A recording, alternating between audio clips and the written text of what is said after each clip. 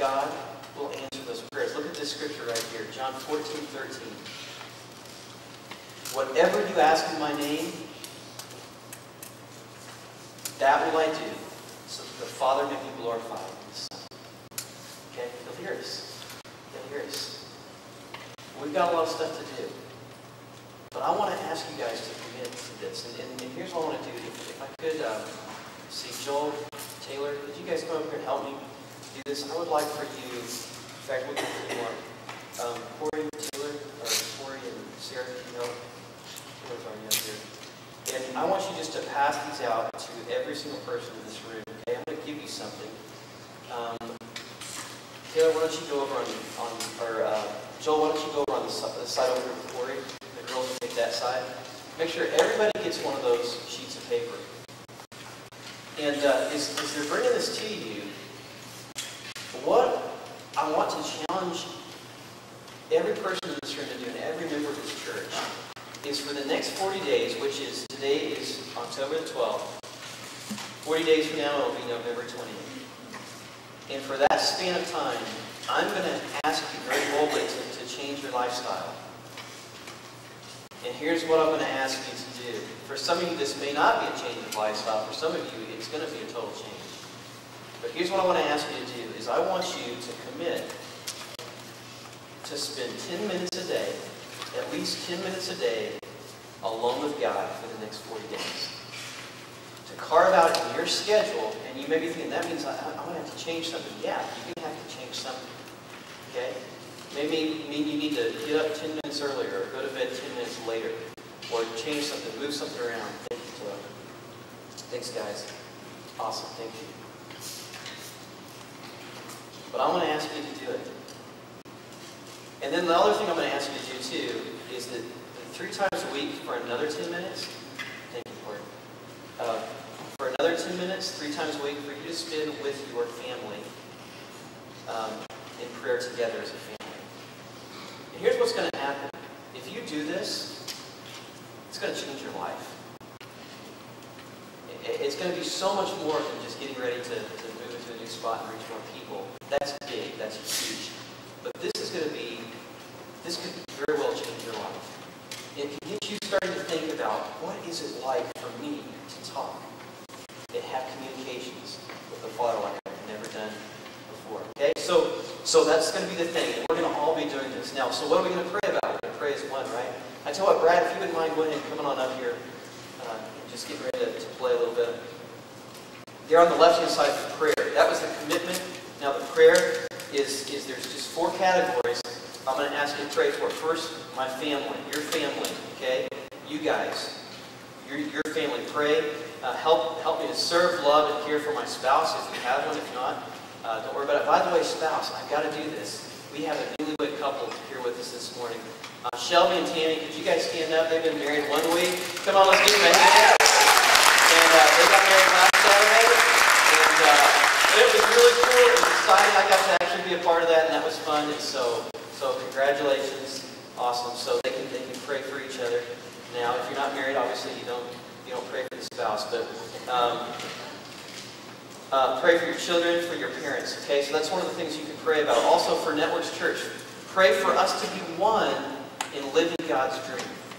Pray for us as a family to be one. Pray for a smooth transition to the new building. Pray that we would be able to raise $30,000 by the end of the year to relaunch. And I shared with you guys last week that we're going to use that money for advertising, to build a contingency fund, and to upgrade our equipment. That's a lot of money, but I tell you what, I believe we can do that. And I believe it's a goal that we can set. And I also, last week I said, hey, for those of you that give tithe, that obviously goes into the operation of the church and keeping it going. But for those of you that tithe, I would like for you to prayerfully consider maybe giving sacrificially over and above that to this campaign so that we can do this. For those of you that may not tithe, I would like for you to consider starting to do that. So anyway, that's for you, between you and God. And then another thing to pray for is successful relaunch of the church on the 18th of January. I would love to have 200 people on the 18th. We typically have about 100 people, a little bit more sometimes. I think it's very doable with the prayer that we're going to be doing together, for us us thinking outward, inviting friends, the advertising, we can easily have 200 people there on Sunday. Okay? Another thing to pray for, the unchurched, the unsaved people of our city. Pray for divine appointments with neighbors, classmates, co-workers, etc. God, give me people to have a chance to love them, to share about Christ. And then for the country and the nations of the world, as you guys know, most everybody knows, is a couple weeks ago we met our goal of $5,000 to plant a new church in India. And we sent that money off. You guys did this, and there's going to be a new church starting in India because of what you have done. And I want us to pray for that church. We don't know exactly where it's going to be yet, but we're going to find out. And I'll be able to give you the name of the town. I'll be able to give you the name of the pastor at the time when we find out. And we're going to be praying for that binding. Okay? Then also we've got big time in our country. We've got elections coming up. Pray for our country. Okay? The Bible tells us that we're supposed to pray for our leaders, and this would be important for us to do. Also missionaries. And I put specifically the 1040 window countries. And that is the area of basically North Africa all the way over to India in there. That's the least Christian part of the world, of anywhere on the planet. And for us to just pray, if you get a map, pick some countries out there and just pray for Christian missionaries in those countries. And just say, God, would you help them? Okay? Those are the things we can pray for. And also what I've done is for each of the weeks that we're doing this, I'm going to give your family one weekly challenge. Okay? And here's what they are. Week 1, do a prayer walk of your neighborhood. A prayer walk is simply just going for a walk in your neighborhood and just praying for your neighbors as you walk through the neighborhood. It's very easy. You can just get the kids on their bikes and you walk, and you don't have to make a big production of it. It's just kind of like you're having a conversation. It's like, God, I pray for my neighbors. I pray for the people in these houses. I pray, God, that they would know you. I pray that I would be able to make friends with some of them. There's some people that are saved, there's some people that are not. I pray that the unsaved ones will be drawn to you. It's that simple. That's the challenge for this week that I want you and your family to do, is to just prayer walk in your neighborhood. Okay? Week 2, next week, have a worship service at home with your family. Week 3, fast one meal or activity and spend that time in prayer. In other words, for like lunch or breakfast, don't eat. Spend that time reading your Bible and praying. Or if not a meal, an activity of some type that you usually do. Like, say like you go to the gym every single day. Okay? I'm not going to go on that day because I'm going to spend it in prayer. Another thing George and I were talking about is, maybe you do a lot of driving, you listen to the radio, turn the radio off. And spend that time in the car praying. That could be your 10 minutes right there for a lot of us. What you have to say to God is a lot more important than anything you're saying on the radio, I promise you. Okay?